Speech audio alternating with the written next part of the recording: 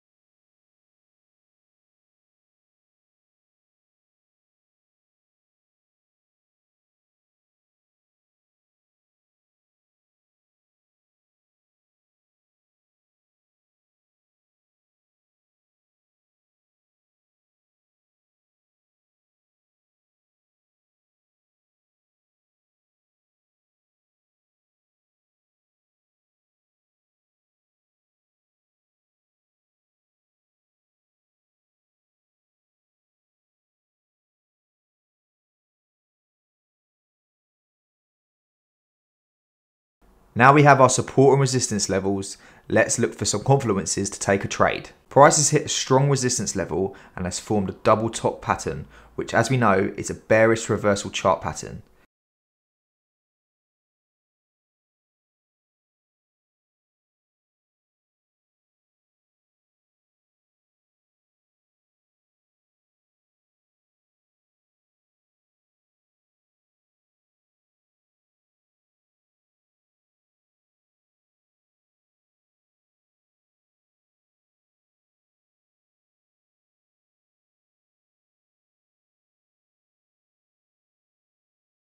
Next we had a trend line when we see 2 points in the market.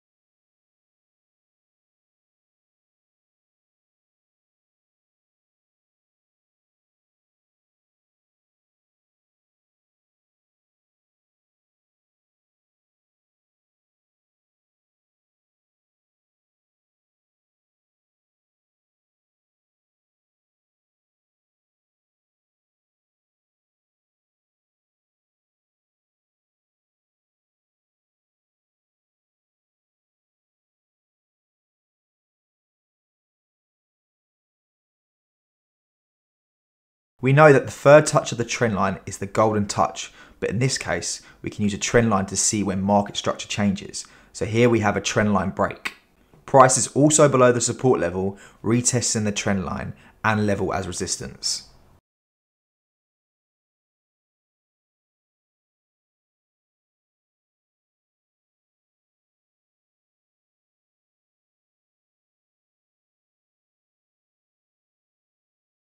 Next, we have a shooting star candle at the trend line and the resistance level.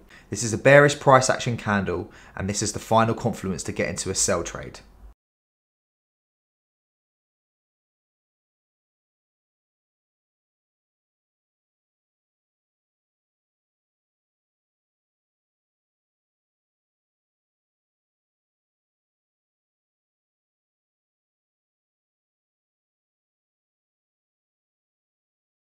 So to recap, the confluences for this trade are: price has formed a double top pattern at a strong resistance level, we have a trend line break below a support level, and we have a bearish price action candle retesting the levels as resistance. These are great confluences for a sell trade.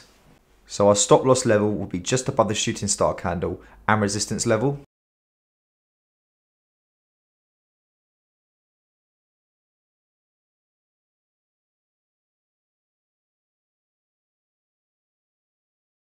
Because we are looking for quick profit, our take profit level will be the next support level. When you're scalping, you want to get in and out of trades as fast as you can and maximize your profits.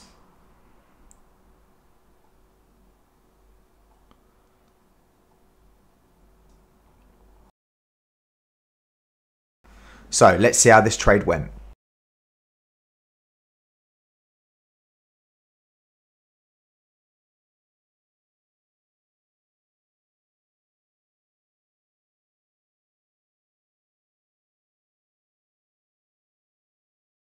So there we go, guys, it hit our take profit level. So that's how you do technical analysis and find a trade on the lower time frame.